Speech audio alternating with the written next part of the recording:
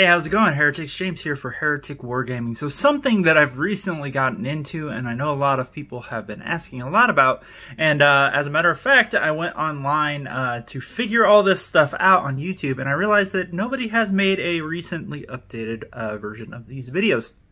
And that is how to cast mold your own bits.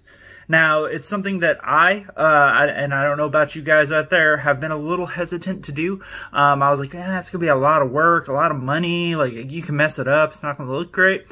But now, having done it, now it is something that you need to practice with. As a matter of fact, I'm really new at doing it, so my molds are not the best.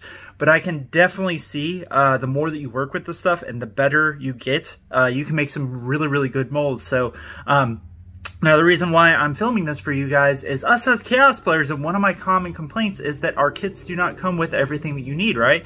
For example, you buy a Chaos Terminators kit, you do not get enough chain axes to actually build your unit. So, you can make your own. We don't have to go to third-party bit sites. You don't have to go to Shapeways.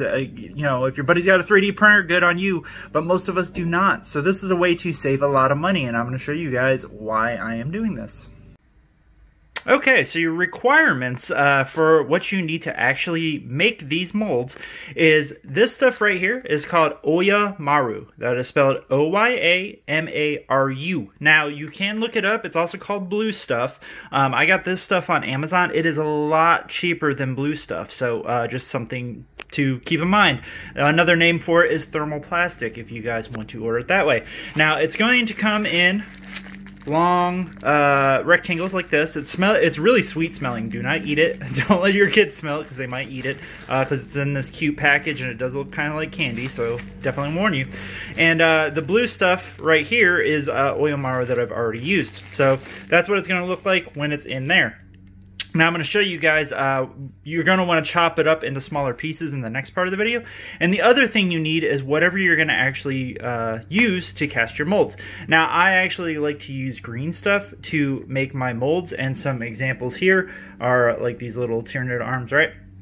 And so you can use this. One thing to keep in mind is depending on how you mix it, it can end up being soft. You can use cast resin, milliput. There's a lot of different things out there that you guys can look up.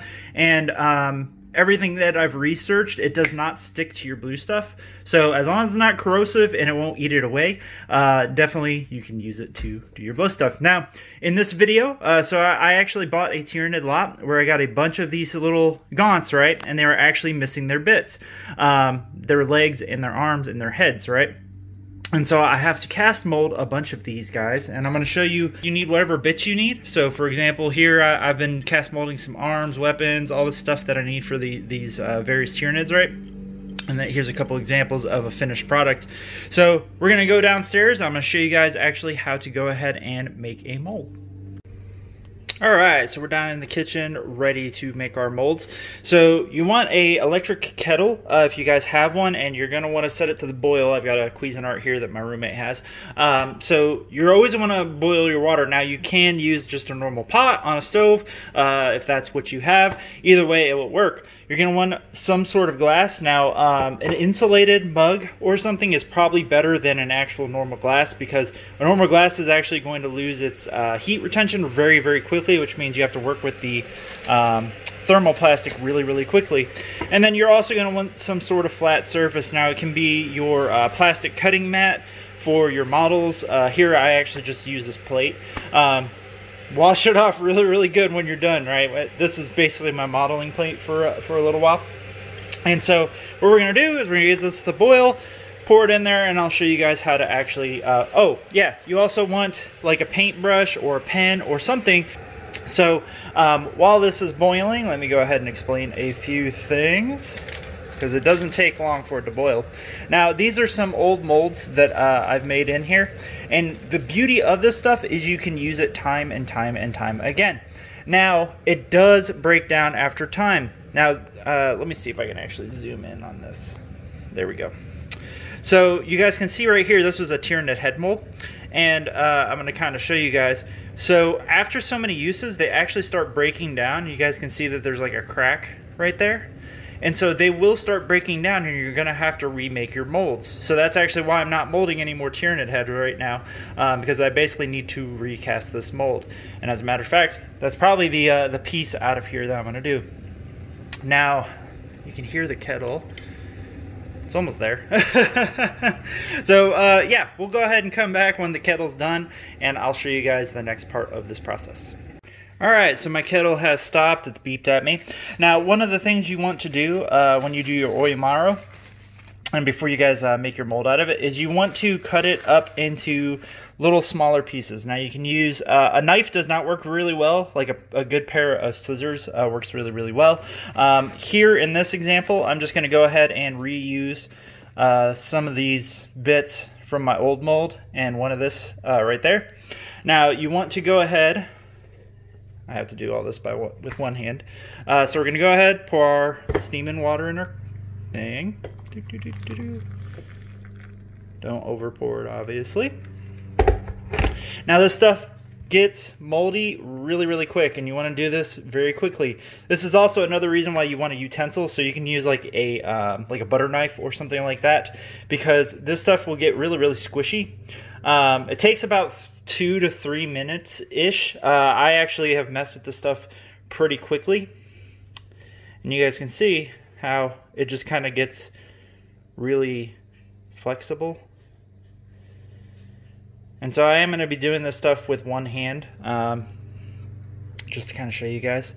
Now basically once it's to this point, right, it's a lot of people like do it for like 2 to 3 minutes. And I think the reason why they do that is that way it's really, really warm and you get a little bit longer time to actually mess with it. But what we'll do is I'm going to take it out real quick. Do not reach into the water like a dummy. I have to do this with one hand, so it's a little harder. So you guys can see, ow, see, it's really, really squishy, just like putty, right? Now you have to make a 2-part mold for whatever you're going to actually do. So what we're going to do, and you guys can see it's really, really stretchy, we're going to go ahead and break off part. Now this is just an example just to show you guys how to make a mold. I'm not actually going to use this mold for anything. This is just a how-to. So you're going to go ahead and lay out whatever your piece is, right?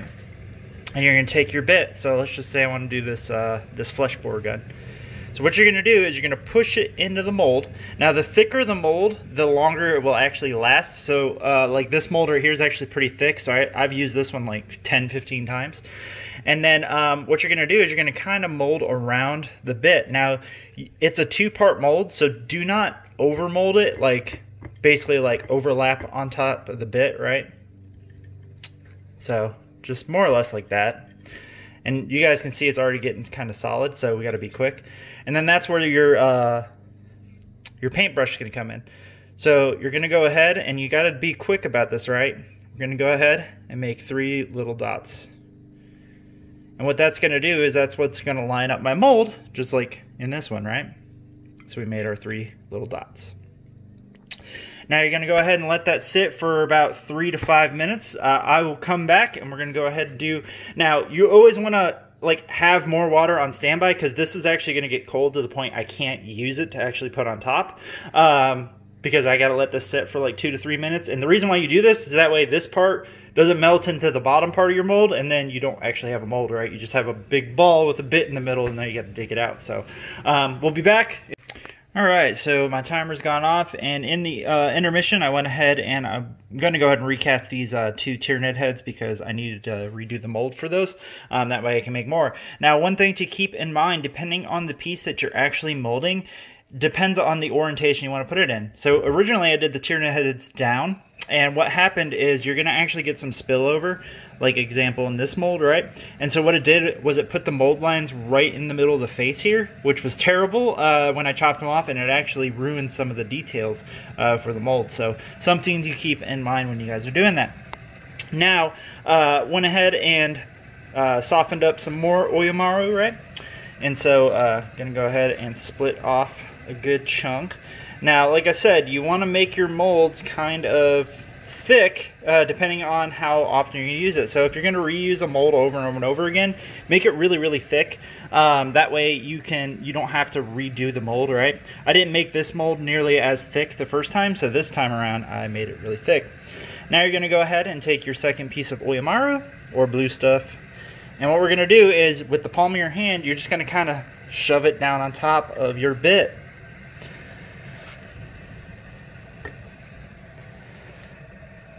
You want to make sure it's nice and good on there. And so what you're going to do is you're going to let this sit here and cure like this for like another 2 to 3 minutes. Okay, so we're back up in the craft room, and as you guys can see, I've already pried my molds apart. Now, most of you guys will probably be using green stuff to actually make your molds. Now, it is something that you can do. One thing that I really want to advise you guys on is your mixture of green stuff actually matters quite a bit. Now, the more yellow you mix in, the softer the material is going to be when it finishes. Whereas the more blue you mix in, the harder the material is going to be. Now, that actually matters quite a bit, so I'm going to actually grab my finished Hormigant here, or Termagant. And you guys can see both the pieces of green stuff on him are actually different colors. His head's a lot lighter than his legs. That's because the head I actually mixed more yellow in. And same thing with these bits right here, there's more yellow in those. Whereas the legs I mixed more blue in. Now, as the finished component, you guys can see, so like the mold line there in the middle, bottom of his leg, is pretty terrible. One thing that I've realized is to actually use a X-Acto knife to actually chop around the bit. So you guys can see this one's one that I just recently molded. And then this one right here I chopped around, because what it does is it's going to actually decrease the prevalence of that mold line. Now, because it's on the inside of the gaunt, I'm not too worried, because once it's painted up, like, you guys aren't really gonna see that, right? So I'm not too worried about it. But for some bits, like I did some flesh borers, it ended up being so bad I actually had to just throw away the bit. Now these two are actually still curing, and I'm gonna actually mix some up and show you guys the mold and show you step by step, but it's something that I wanted to highlight. So this one, I always trim around it after it's cured for about a half an hour. That way the mold line is going to be a lot less prevalent, right? And so this one I've actually trimmed around, and it's for the most part dry. And so this is where the mixture is really important, because you guys will notice that it's really super flexible, right? It's going to take a long time for this to actually get hard. And you guys notice, you know, the mold line there is pretty bad, but this is the side you guys are going to see, which, so you guys aren't going to see it too much. I'm not too anal about this stuff, but I'm actually going to have to take an X-Acto and go around it, right? And so you guys notice it's really flexible. As a matter of fact, I can actually bend this claw and leave it in whatever position I want. So you need to make sure your green stuff mixture is how you want it. I do recommend adding more blue. You guys will notice these are actually a lot darker, these little arms that I made here.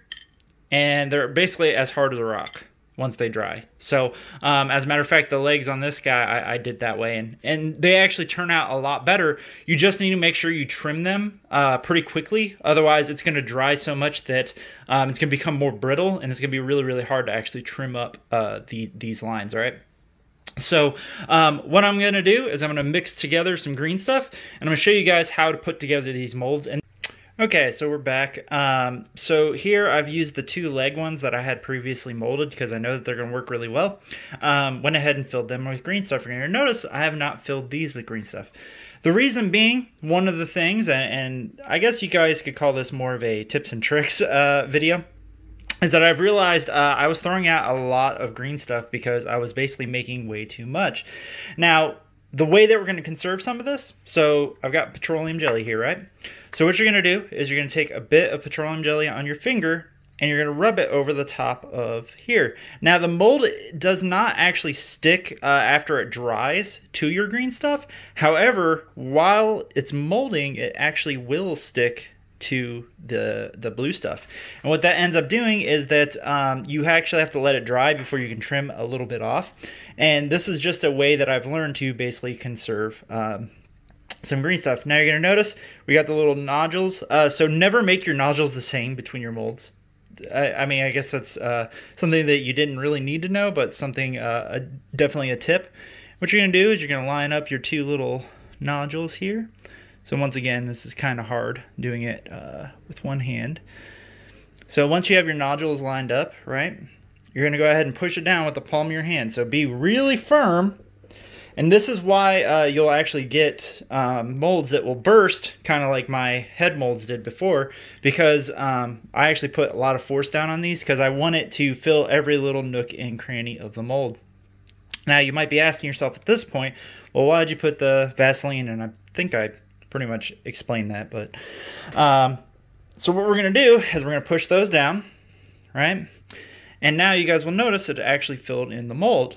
Now I'm going to go ahead and pull this off. So the Vaseline allows it so the blue stuff or green stuff will not stick to our mold. And this is all that leftover green stuff. So that's why I was wasting a lot of green stuff, because I was making way too much to fill all my molds.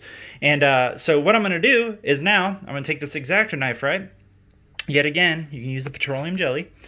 And what I'm going to do is I'm actually going to trim around the outside of this. Now, this is where I'm going to move to my my actual light ring camera to kind of just show you guys how I do this. And this is a way to basically conserve some of this green stuff, and we can add it back to our ball here.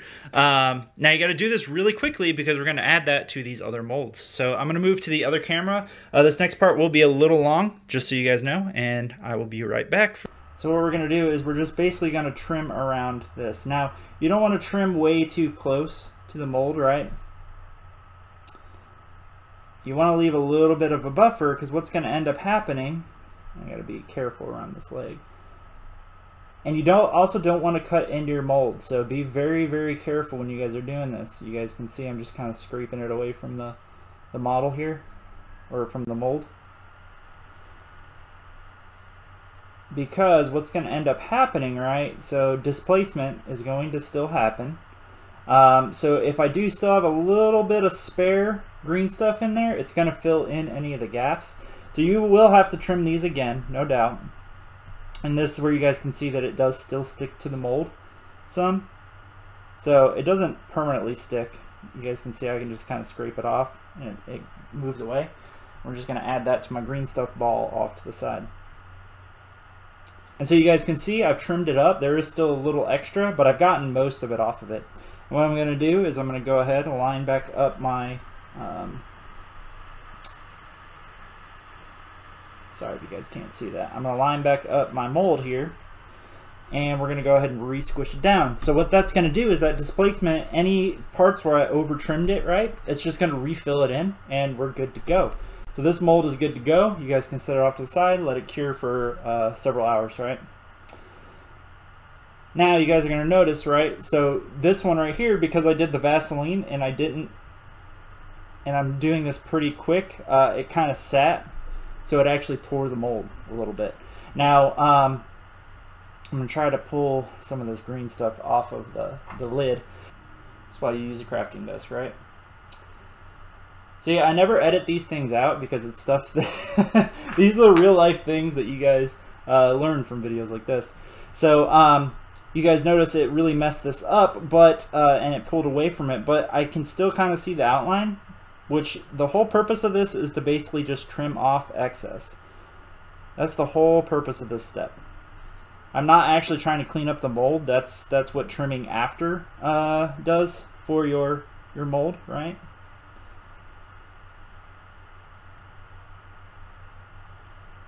And so you gotta make sure you don't, yeah, like this mold might not turn out really well. We'll see. We'll see. Bit. Now you guys can see this thing is kind of messed up, right? Looks really messed up. Well, I'm gonna go ahead and add more Vaseline to the lid here, because the part that it actually stuck to is the part that I didn't put Vaseline on. So I'm gonna just add a lot of Vaseline to the lid here. I'm going to go ahead and put the mold back on, squeeze it down real quick, and I'll show you guys how it just kind of corrects itself, right? And voila! So my mold is back to normal, right? So even though it kind of messed it up a little bit, and like I said, I'm still going to have to trim a little bit, but not nearly as much when I'm done, which is awesome. And same thing, go ahead and put that off to the side. Now you guys are going to notice my green stuff ball actually got a hell of a lot bigger. Before it might have maybe made one of these heads. Well, at this point, now I can go ahead and squish them Now I know I started this video showing you guys how to make the flesh bore gun, right? The reason why I'm not molding that is so if you guys are molding a lot of parts, one thing that another mistake I made when I started doing this is I tried to mold all the parts of one gaunt all at once, and it feels like you're not making a lot of progress, right? As a matter of fact, I can't show you guys, but I actually have 28 gaunts that I have to do this for. So it's actually better as a way to actually, you know, feel like you're making progress to do a few things at a time.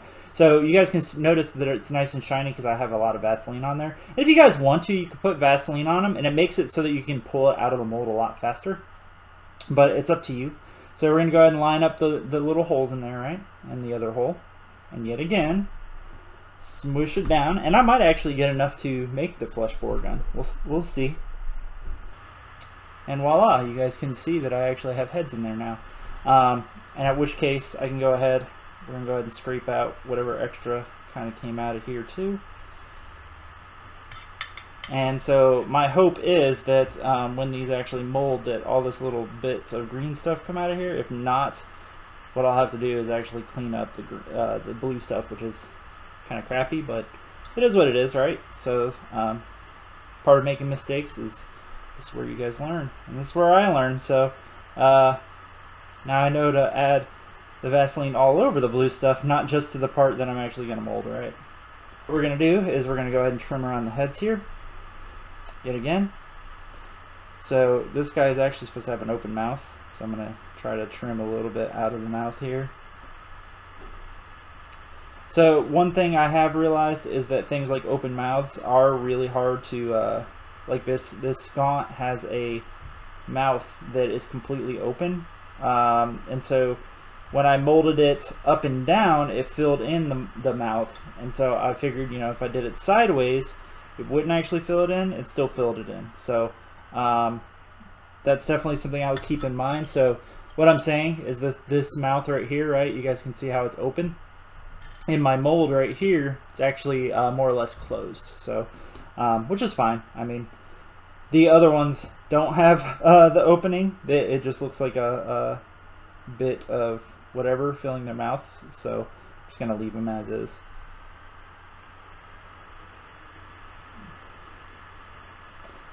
And so what we're going to do, yet again, is just kind of clean this up. Now this mold, I kind of left a gap at a weird area, like right here on this mold, so hopefully it doesn't ruin how the heads turn out. Now if you guys mess up the molds, that's another great quality of blue stuff, is that you can just reuse them and scrap them. Basically, like this mold didn't work, I'm going to go ahead and just make another one, right? And I do recommend, so this is actually a broken tip on this X-Acto knife. Don't use a super sharp one, right? Because you might actually, like, don't dig down in there. I'm being very, very, very light on this. So that's what we're going to do. Yet again, put some Vaseline on there. And then this is actually going to be my completed mold. I'll leave that off to the side. Fill this like that, and then squish this down. Doing the Vaseline trick again. This is just something I personally like to do, but that's because I like to actually pull stuff apart over and over and over again. I'm really impatient. So push that down, and let's see if we got a gun. Oh damn, we did! We had just enough to actually... so like his elbow is a little gapped. But this one right here, I'm going to actually let cure like this because I don't need the extra green stuff. And it's actually pretty thin, so that's going to let it cure. And so you guys can see with just a little ball, I was able to make 4 different molds, and those are going to cure. Now I'm going to just go ahead and reiterate. So this is the gaunt legs, so these right here are actually still curing. And so you guys will see that some of the detail is lost, especially, come on camera, focus. Okay. Focus. Okay. So you guys will notice some of the detail is lost, especially down in here. Let's see if it'll refocus. I know it's not focusing very well. But camera. So you guys will notice some of the detail down in here is lost. And so this is where you would actually take your X-Acto knife. So any of the mold lines are here. Now this is still a little too soft for me. So you guys can notice it's more or less like bending. It's not really like carving off. But you guys would actually go through, carve it off. And then, where's one of my gaunts? Yeah, I got the right side. And then what you would do is you would actually take your piece and you would actually go ahead, fit it in. So, and then you would glue it down. Now, it's not trimmed, so obviously it doesn't fit flush. But what that does is it will go ahead and give you your finished product, which this gaunt is actually finished. And like I said, I'm not too picky on the inside here. Some people might be, but once I actually have it primed up and painted, I don't think a lot of people will actually notice that this guy right here is more or less the same as a normal gaunt. So let's go ahead and go to the outro. So I hope you guys out there in YouTube land learned a lot from this video. As a matter of fact, I learned a few things myself as I was doing my molds, and showing you guys a lot of tricks and things, do's and don'ts. And using green stuff to actually mold bits is very, very awesome.